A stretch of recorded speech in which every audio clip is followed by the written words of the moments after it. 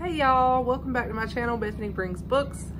I am going to be filming a book haul today. So this will probably be the first book haul of several that I have upcoming, which it feels kind of crazy because I really have not been buying a lot of books over the past few months. Recently I treated myself to a trip to our used to a local used bookstore, and then after that I also found some amazing selection of books at some of our local thrift stores. So like amazing, a lot of classics. I don't know if it's where people have been spring cleaning, but I found some amazing stuff. So I have all of that I'm going to be talking about in another haul, but first today I'm going to be talking about the books that I bought at our local used bookstore. So I'm excited to dive into this, guys.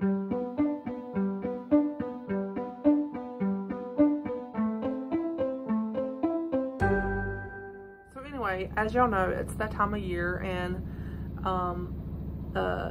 it's the time of year for taxes. So I did get my taxes back and paid a bunch of bills with them. I was like, oh, I thought I want to go on a vacation, and I was thinking about using some of it, and then I was like, no, I need to pay bills. I need to really put it towards some stuff that I need to pay off.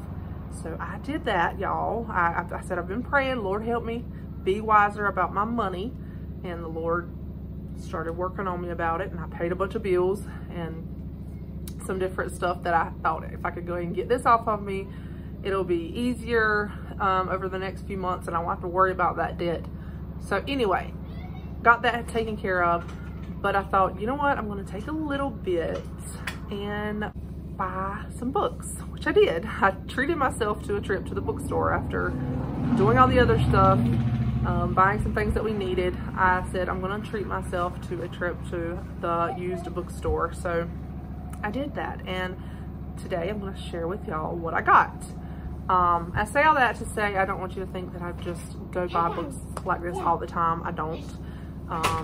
I typically like to buy from thrift stores. I might pre-order some books occasionally, or you know, when I get paid I might order a book off Amazon, a couple of books off Amazon, but I don't typically just go to the used bookstore and buy a bunch of books like this. But I did treat myself because of the tax money. So anyway, this is what I got. I have separated it into two categories. The first category is going to be classics, pretty much just classics, and the second category is going to be Christian fiction and children books. So I know that's two categories, but they're in two bags, so I've kind of separated them. Anyway, I hope that makes sense. So let's get started with the classics first. I am definitely in a classic mood. I have been talking about classics lately a lot, reading classics, looking for them at thrift stores and bookstores, and just all the classic stuff has been drawing my attention, captivating me. So that's what I was really looking for when I went there. I was like, I definitely want to go. I just scoped out the whole classics book section and like just looked and looked to see what I could find, because I really wanted to add to my classics shelf, which y'all see back there. That's pretty much my classic shelf. Anyway, I really wanted to add to that, and so that was the focus of my trip, was classics, and y'all will be able to see that from all the classics that I bought. But first of all, I found several of these Barnes & Noble classics, and I wonder if somebody just took a bunch, because they had almost a lot of the more popular classic authors. They had several editions of like several different books of this edition. It's like the Barnes & Noble hardback edition, and that was, I think it's from the 90s maybe, or the early 2000s. Let me see. Yeah, from 1999. So it's just a pretty edition. It has a dust jacket on it, and they all, I'll show you, I have another one, so I'll show you. They look kind of similar. They all have this same look to the front of them, so the same basic look, and I just thought they were really pretty. So I did pick up some of those, and I had to keep myself from, actually, there was other books that were in this edition, and I thought, and not only the fact that this is no longer the Barnes & Noble edition that is being released anymore. So these are, if you find these, you're only gonna find them at thrift stores or used. So I saw other ones and I was like, should I buy them just because it's this edition, even if it's a book I don't really like, or even if it's a book that I don't know if I'm gonna wanna read? Had to restrain myself, guys. So I didn't get all the ones I saw, but I did get this Jane Austen Persuasion. I am kind of collecting different Jane Austen editions loosely. I say loosely. I'm not like super serious about it. I'm not like, oh, every edition I see buying, but I am trying to look for some of the prettier editions and just collecting some. So I have read Persuasion, but I don't have this edition, so I picked that one up. And then the other one that I showed y'all is Middlemarch by George Eliot. This book is huge, guys, huge. It is the same edition, the same Barnes & Noble Classics edition, and the cover is just so pretty. I love that picture on the cover. And I don't really know anything about this. I know some people love it, some people hate it, so I don't know. It is huge though. It's, how many pages is it? It's like 800 pages almost. So it is a chunker. So yeah, I don't know. The only George Eliot I've read is Silas Marner, which is, I'm sure, a lot different than this. And Silas Marner, honestly, the first time I read it was in school and I hated it. I was like, I hate this. I don't want to read this. I reread it a few years ago and I liked it. I enjoyed it better. I think as an adult, I can grasp the themes a lot better. But I still didn't love it, but I did enjoy it a lot more. So I'm not sure what I'll think about more of her works. I am looking forward to trying more by her. These next four I mainly got because they had a section at the back of the store of clearance. And all of these were only $1, guys, only $1, and they're brand new. Well, some of them might be used, but still, they don't look like they're in that bad shape. And these are all Wordsworth editions, which I recently found out that a lot of people don't like Wordsworth editions because the covers and just a lot of people think don't really care for them, and some of the covers are ugly. But anyway, they had these for only $1 and I thought, I'm gonna pick these up because they're only $1. So the first one is Nicholas Nickleby by Charles Dickens. And the next one is Tom Sawyer Abroad and Tom Sawyer Detective. I have never even heard of these. I only knew there was Tom Sawyer and Huckleberry Finn.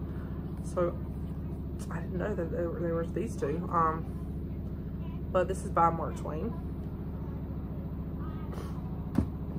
Then I got Washington Square by Henry James. Don't have a clue what this is about other than I briefly looked at the back.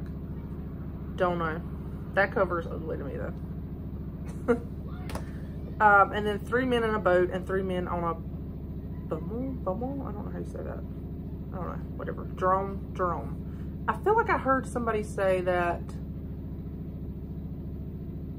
3 Men in a Boat was really funny. I feel like I heard someone talk about that, but I don't know for sure. But there's that one. Don't really know anything about it other than I thought I had heard someone talk about it.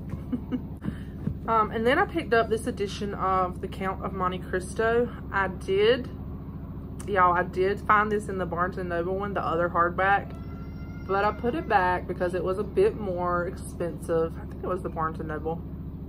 It was quite a bit more expensive. It was like, this was $3 and the other one was like $9. And so I just picked up this one because Holly from Lovely Day with Holly mentioned this recently and asked me had I read it, and she was talking about how she enjoyed it, and then someone else was talking about this, and honestly I had no clue what this was about, and I saw another booktuber talking about it, and some of the stuff they were saying, I was like, that actually sounds interesting. Like I had never heard about what the plot of the story was. I've heard the name of it many times, but I had never really heard the plot of the story. So that intrigued me. It caught my interest, and I thought, I'm going to pick that up. So I was specifically looking for a copy of this, and I found it. And this is also another chunker, like very thick, huge, huge. And then I found these two I feel like are kind of treasures. Anthony Trollope has been hard for me to find, and I've been wanting to pick up more of him because I've heard good things. I feel like I'm gonna like him. I've heard really good things. So I found this, The Belton Estate and Castle Richmond. Again, don't know anything about them. I just know I really want to try Trollope. So yeah, and these were not very expensive. This one was $2.25 and this one was $3.50. So there's those two. And then I also picked up this edition of Eight Cousins by Louisa May Alcott. I do have this book in another edition, but I'm trying to collect these editions. Like, I found several of these in this edition. I found Little Women in it, and I actually read it out of this edition. And so I've been trying to collect some in these. They're really pretty. I think they're pretty. They have like the leaves on the background. I don't know. I just think they're pretty. So yeah, I don't know what this is about. I haven't read it. Want to read more Alcott because I read Little Women and loved it. Oh, this is another one of the $1 ones, and that is Dombey and Son by Charles Dickens. So yeah, this was another one that was only $1. That cover also is ugly to me. But yeah. And then I picked up Anna Karenina by Leo Tolstoy. I really want to get into reading some Russian literature. I talked about that on one of my recent videos. I think I have this. I don't think I have a copy of Anna Karenina. This is Bantam Classics, translated by Joel Carmichael. Anyway, I don't know where I'm going to start with Russian literature. I don't know who I'm going to start with. But I've heard a bit about this. I have never read it. Don't really know like majorly what it's about. But I have heard some people enjoy it, and some of the booktubers that I follow. So I picked that one up. And then I found this No Fear Shakespeare book, Shakespeare Side by Side with Plain English, which I had just been looking at. I had actually just found a copy of The Taming of the Shrew at the library. And I checked it out because one of my goals this year is to read a Shakespeare. But when I found this, Macbeth, I was like, okay, I'm just going to get this one and take the other one back to the library, even though it's a different play. I felt like, I know it's going to take me a while to read it, so I took the other one back to the library, and I was like, I'll just use this one and read this one. This will probably be the first Shakespeare that I tackle, unless I find another one in this edition before I read this. But yeah, anyway, it's Macbeth. I want to try Shakespeare. I am not down for trying it in the original language all by itself, so I was like, yeah, I'm gonna try it in this because it's got the original, and then on the next page it's got it in modern English. So I'm actually really looking forward to this, honestly. I'm intrigued. I'm interested to see, now that I know I can read them side by side, I'm interested to see how it's going to turn out. Then I picked up The Stories of William Trevor. Now this was with the classics. I do not know who William Trevor is, but on the back it talked about how it is, I think he is like an Irish author. I think this is different. I don't know if it's short stories or what. I don't know. I think it's short stories or novellas. I'm not sure. Anyway, oh, that's what it was. I read the little introduction thing, and it said that he's like from Ireland, and so I figured that this would be maybe classics in Irish literature. I don't know that.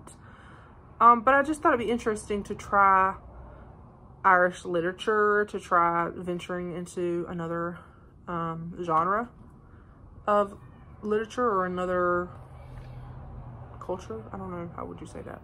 Just like the same way I want to try Russian literature, I thought it'd be interesting to try some Irish literature. Now, I think this this may be considered, this would probably be considered more of a modern classic because he was born in the 20s. So this is not super old. Like I said, I don't know if you've ever heard of him. If you know anything about him, let me know. I picked it up mainly because I wanted to try reading some classic literature, whether modern or old. I want to try reading some from other countries. And then I did pick up this edition of Wuthering Heights, and I think this is a very pretty edition. It's also the Barnes & Noble Classics. Wuthering Heights is one that I talked about in a recent video that I don't really know how I feel about rating it. I did read it, and I do want a pretty edition, which is why I bought this, because the edition that I have is not really that great. So I thought I want a pretty edition to put on my shelf, but it's not one that I'll collect all the editions just because I have mixed feelings about it. So I talked about it in another video. I'll try to link it here.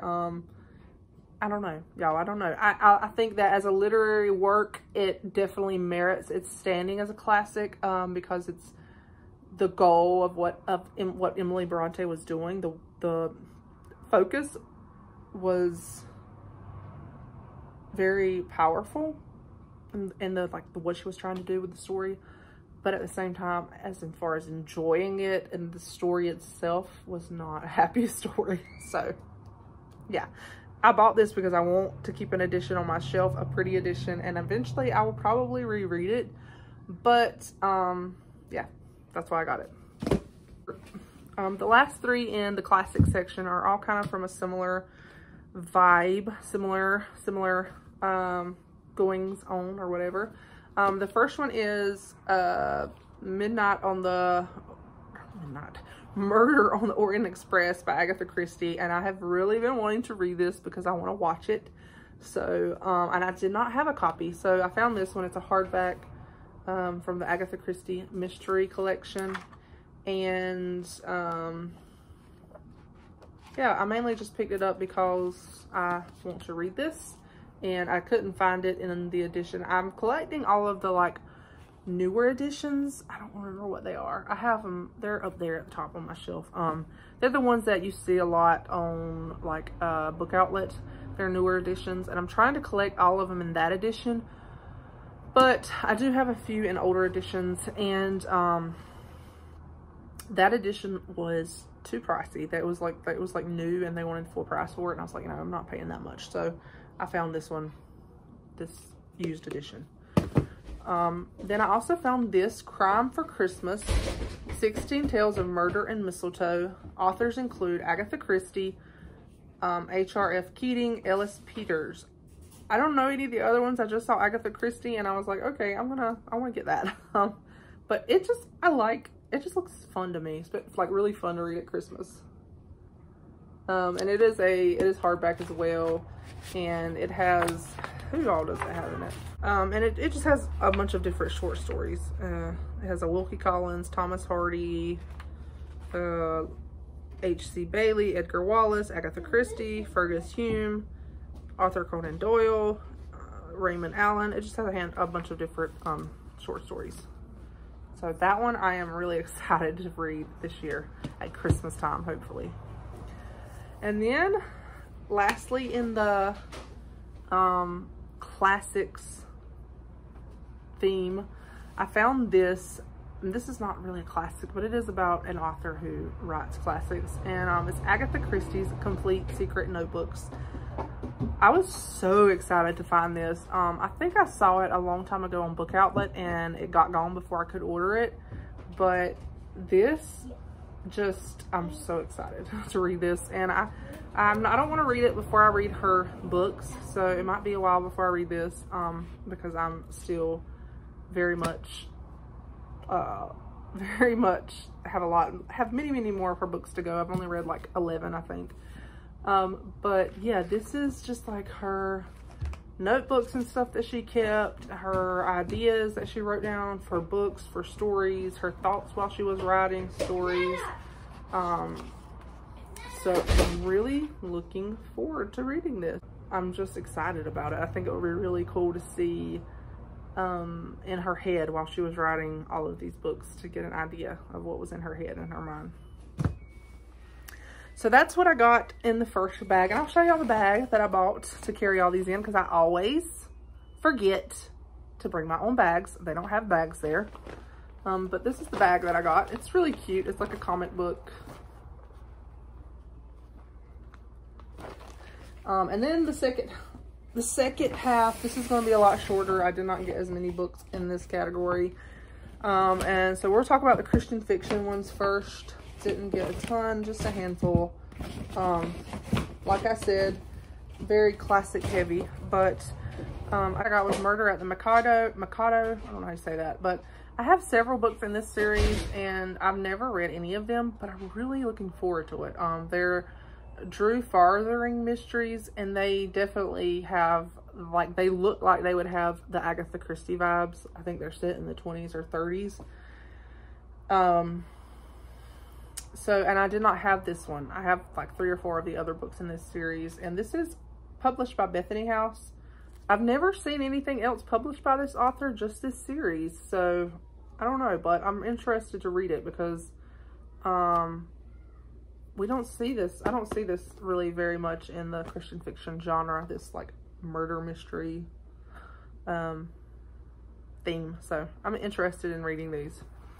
Then I picked up The Protector by D. Henderson. I actually already have this book, but this is, I saw this sticker on the front. It's an autographed copy. I was like, ooh, I want to get this. So, yeah, it's autographed by D. Henderson. So that was the main reason that I picked this up, was because it was autographed. And I thought it would be really cool to have an autographed book by her.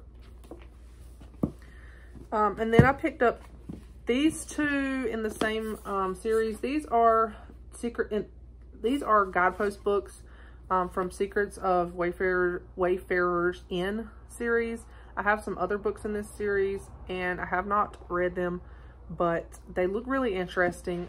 They're both all by like Christian authors. This one's by Tracy Bateman and this one's by Leslie Gould. They both just look really interesting to me. One of them it says it's about a frame print of Eliza from Uncle Tom's Cabin goes missing. And then it's talking about the Underground Railroad Museum and different stuff. It just sounds really interesting, historical. And this one also sounded interesting. So I was like, I want to pick these up to go with the rest of my series. Also, this is another D. Henderson, Danger in the Shadows. This is the prequel to the O'Malley series. I need to get that sticker off the front. But I did not have the prequel. I have read it years ago. I didn't have a copy, so I snatched this up when I saw it because I have been wanting to find a copy and found this one. And then the last Christian fiction book that I bought is With Every Breath by Elizabeth Camden. I am collecting her books because she is one of my absolute favorite historical Christian fiction authors. I have read this one several years ago and I loved it. I really enjoyed it. I would love to reread it. I was really excited to find my own edition or my own copy. And I think the cover is so pretty. Like, I just think that her outfit it looks so springtimey. And like even the side, so pretty. But I love Elizabeth Camden's books. All right, guys, we're almost at the end here. So wrapping this up, I picked up a few kids' books. I found these 2, Richard Scarry, The Best World Book Ever, and Cars and Trucks and Things That Go. And my kids, my kids actually have really not looked at a lot of his books, but I really want to introduce them to them more. And they're just so cute. Like, that one's Mealtime, Keeping Healthy. So I really thought I want to try to introduce them to his books more. They're just so cute. I love them. Things We Do.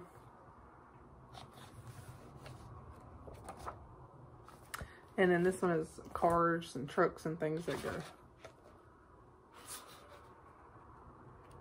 I don't even know if I said his name right. I don't know if it's Scary or Scarry. I don't know how you say it. And then I did pick up another little golden book, guys. I picked up Sleeping Beauty. I don't have this one, and I thought my little girl would love to read it, so I picked that one up. This American Girl book, Meet Marie Grace. I do not have this one or this series. Most of the American Girl books that I have are ones that I had growing up, and so the newer ones that have been released, most of them I don't have. So I thought I would like to start looking for those. So I did find this one. And this one is about a girl in New Orleans in 1853. And then I picked up this, The Smuggler's Treasure. It's an American Girl history mystery. I don't know if I actually have this or not already, though. I know I have a few, so I don't know. I'm hoping I don't have this one yet, but these just look very interesting to me. The American Girl mysteries, historical mysteries. So I picked that one up. Then I found this, and I don't know if any of y'all ever read these growing up, let me know, but I loved these books growing up. I checked them out from the library over and over again and read them so many times. They were also released by American Girl, but they are Amelia's notebooks, like her journals. I just loved these so much. Each one is made to look like it's in like a, what do you call it? Like a school, one of those school books. I can't remember what they're called. Is it a composite notebook? I don't remember. Anyway, each one, and in the front, it looks like a journal, really, basically. And I just thought they were so cool because they were like her journal entries, and then she would draw in there, and I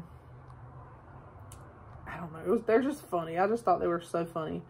She would, like, it was made to look like her journal, like she drew stuff in it and she taped stuff in it, and I loved these growing up. So, and I had forgotten about them until recently, and I was like, oh, I want to get these again and introduce my kids to them when they get older, especially Marilla. Then the last three that I got, this is a Hardy Boys book. I don't think I have this one. It's one of the case files, and I'm trying to collect those. And then I picked up Shades of Grey. It's the winner of the Scott Odell Award, and I thought it sounded interesting. It's about a 12-year-old boy after the Civil War, some of the things that he goes through, and because it did win the Scott Odell Award, I thought I was interested in reading it. And then lastly, I picked this up. It is a Newbery Medal winner, and I'm trying to collect those as well.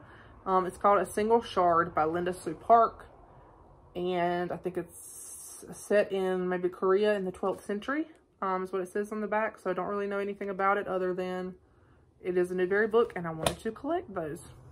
So, oh, and then the bag. This bag is so cute. I love it. It looks like a record player. It looks like a record player. So cute. So anyway, guys, that is the haul. It's pretty substantial. But anyway, thank y'all for watching with me, and I'm really excited now that I've done this. I can put these on my shelf. I'm so excited. I'm gonna have to make room, but I'm excited. So anyway, guys, thank y'all for watching, and I would love to hear your thoughts about these books. If you've read any, if you have any that you think I should read, go ahead and read. What are your thoughts about these? I would love to know. So thank you for watching, guys. I will talk to you later. Bye.